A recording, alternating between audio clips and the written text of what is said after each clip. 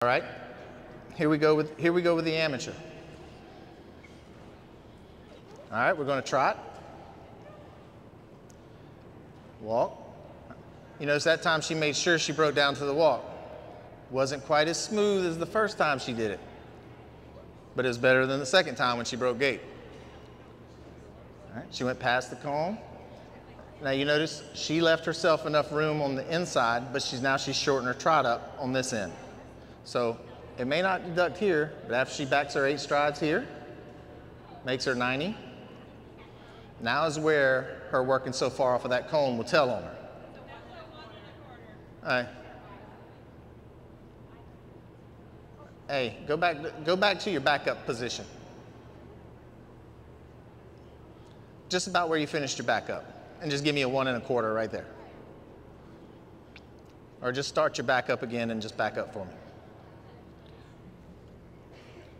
Sorry, I was talking. I missed the not the 1 1/4 a minute ago. And then.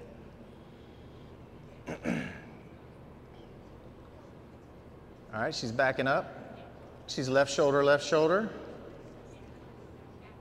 Okay, now we're going to turn 1 1/4.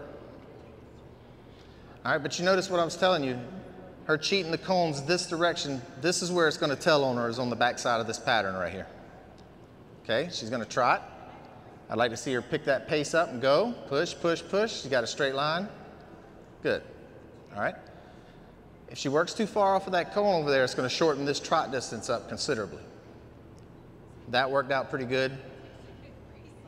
All right, now set up again. Pretty square, right? Everybody see that? Her movements are good. She's stepping. Feet are together. See her steps? They're quick. They're precise. Very businesslike. Not floundering. Turn and trot out. Okay. All right, she started out on the offside, it's good. All right, you see that right there? You see that little bit of trot when she broke down to the walk? There's your break of gait. It just has to be that much. She's walking, a couple trot steps, and you're caught.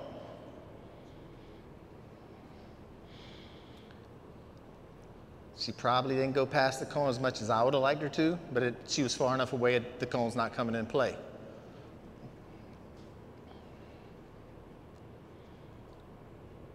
Two things I want you to think about. If the pattern's set up the day you're showing, and it looks like she's close to the cones here, you're not going to be able to cheat it off the cones as much because it's going to cut down on your square corner and getting to her, okay?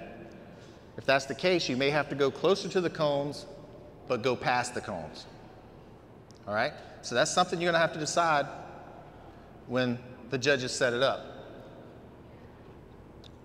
I'll try to talk them into giving you more room on this way, but we'll see. Same thing, feet together, nice turn.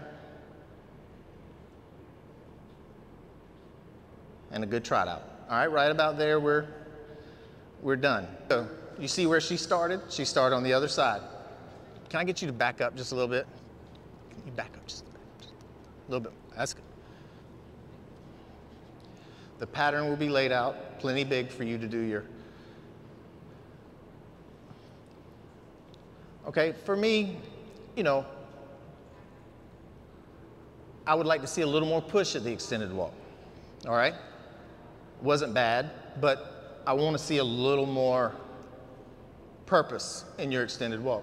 That's a good walk, but I want to see a step up. For me to really get in there and get you +2s, +3s, you got to walk. I want to see somebody ready to show, ready to walk. Now, that's a little better. She got a little better coming up to the judge. All right, as she gets here, she stops. She's straight in line. Look at her setup. That's another thing people don't understand. Your setup will give you points. If you will set your horse up correctly, it will give you points. But you can also lose it by trying to set up too fast and not having a good setup.